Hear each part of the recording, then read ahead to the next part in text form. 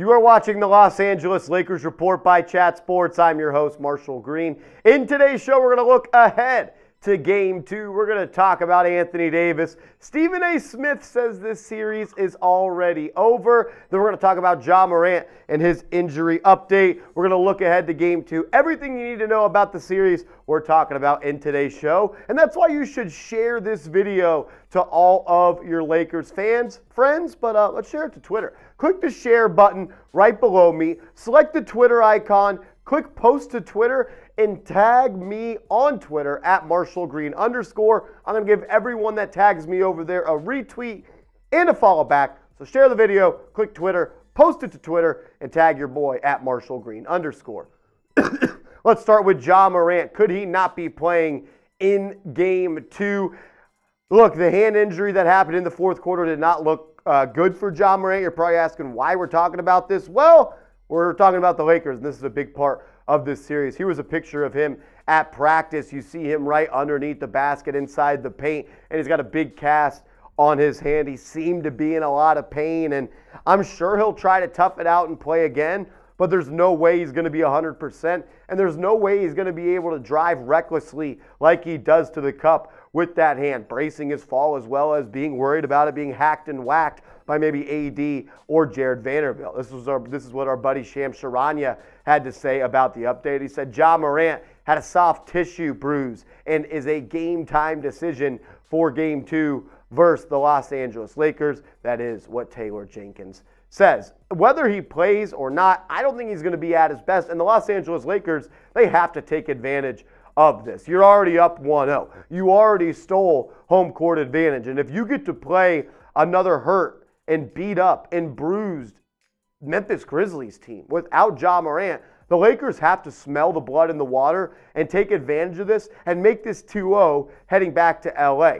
Ja Morant was solid before he went down in that fourth quarter, but the Lakers didn't win because Morant got hurt. They were winning when he did end up leaving this ball game. I thought the Lakers made it tough on him. Yes, he got his 18 points, which is obviously below his scoring average, but they made him work for every single bucket. 6 turnovers. When you have an assist-to-turnover ratio of 2 to 6, that means the defense is usually doing something right. Morant had his flashy plays, but Vanderbilt did a good job, in my opinion, of guarding Ja Morant. After the first couple possessions, I was worried because Morant was out in the fast break. He was getting downhill. Nobody in front of the Lakers, no one on the Lakers could stay in front of Ja Morant. But Vanderbilt, he ended up picking up on some traits and some tendencies that Morant had, and he just sat down in that chair really the last 30 minutes of this ball game before Ja got hurt and did a good job on him. And then you had AD protecting the cup behind him. So it's going to be tough for Ja. He's going to have to beat Vanderbilt off the bounce, get active in pick and rolls, and then try to find a way to score around the rim with AD protecting it. This defense for the Lakers has been special, and I think that that's going to be a key, and we'll talk about that coming up a little bit more. But do you think Ja Morant is going to play again this series? I think he does. I doubt he'll be 100%, but look, this is your chance to weigh in. Let me know. Type Y for yes, type N for no, sound off for me. And if we get some more news and updates around Ja Morant or anything revolving around this series or involving this series, we're going to continue to put out videos surrounding the Lakers every day leading up until this series. Hit that sub button, sub for Lakers Dubs. We're getting closer and closer to 50,000 subs on the channel. Become one of us and subscribe to the channel.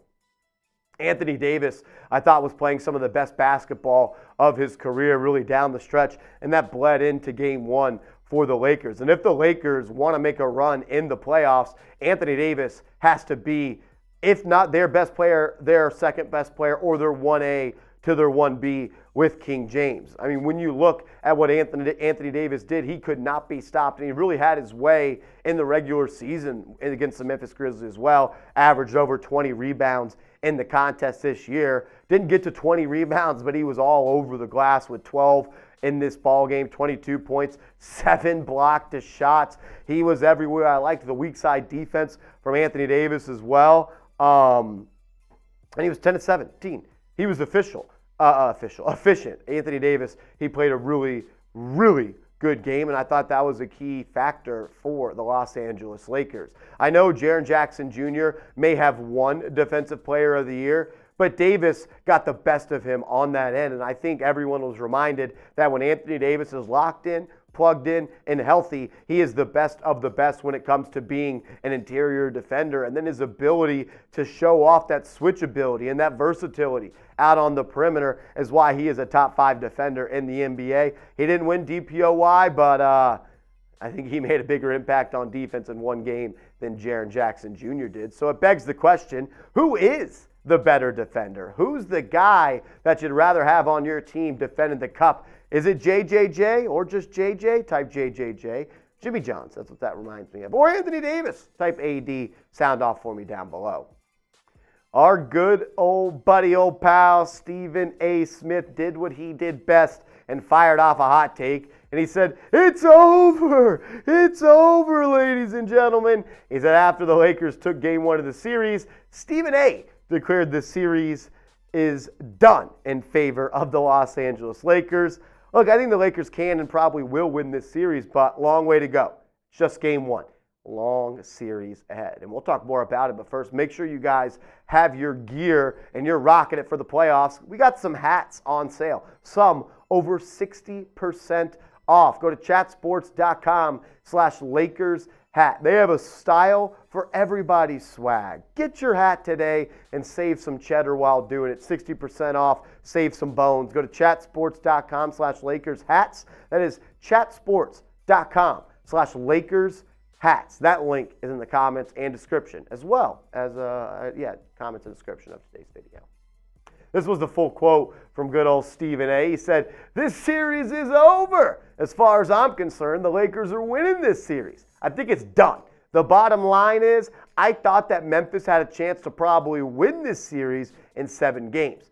It was going to take a Ja Morant being the star to pull it off, but I believed he's that kind of star that could have done it. They have no chance, as far as I'm concerned now, with Steven Adams out, with Brandon Clarke out, and then to lose Ja Morant too, that is just entirely too much to overcome." Well, the odds says it is hard to overcome a 0-1 series lead. Since 1970, there have been 274 first-round matchups, and the teams that took a 1-0 series lead in those matchups went on to win the series 79% of the time. If you win game 2, you go up 2-0, those chances and those percentages skyrocket to over 90%. Winning game 1, I like the Lakers' chances. You've got home court advantage in your favor. You put a little bit of fear into the hearts of the Grizzlies. They realized, yeah, we were the fun team during the regular season, but they got 2 bad dudes over there in LeBron James and AD. But if the Lakers win game 2, I love the Lakers' chances. And if the Lakers win game 2, I'll go out on a limb and say it. Lakers are going to win this series. You don't win 2-0, go up 2-0 and head back home for game 3 and game 4 and lose it. I like the Lakers to win this series probably, but you could really convince me you win tonight. That's really going to be the straw that stirs the drink. So we'll ask this question. What do you think? No one cares about what I think. I care about what you think. Will the Lakers win this series? Light up the comments section. Type dub as in W for win. Type those L's if you think the Lakers are going to catch that L. Round 1, Game 2 is set for Wednesday, April 19th at 4:30 Pacific time. Total over-under, if you're a betting man, is 227.5. And the Grizzlies enter as favorites in this one by just 1.5, which is low if you think about it. I think Vegas knows that Ja Morant might not be playing or definitely not going to be at 100%. If that's the case, my key to this game is impose your will on the defensive side of the court. Strap up the Grizz. Take that defensive intensity and that defensive ability that you showcased all year long and specifically in Game 1 and take it to another stratosphere. If the Memphis Grizzlies are going to have to survive without Ja Morant or survive with a hobbled Ja Morant, that is a golden opportunity for the Lakers to shut the door and show why they're the best team in the NBA. Memphis is going to struggle to score without Ja. Tyus Jones is a great backup point guard, the best in the business when it comes to assist and turnover ratio, but he's not the bucket getter that Ja Morant is. He isn't the guy that can create in the half court off the bounce and get to the cup and create for others as well. Good player, but he ain't Ja Morant, and if they don't have Ja, This defense for the Lakers, they need to take over this series and make it really tough for them. Appreciate you guys tuning in. Remember, subscribe to the channel if you want to stay up to date with everything around the Los Angeles Lakers. We'll continue to put out videos. Sub for Lakers Dubs. And you guys have a good one. We'll see you later. Appreciate you watching.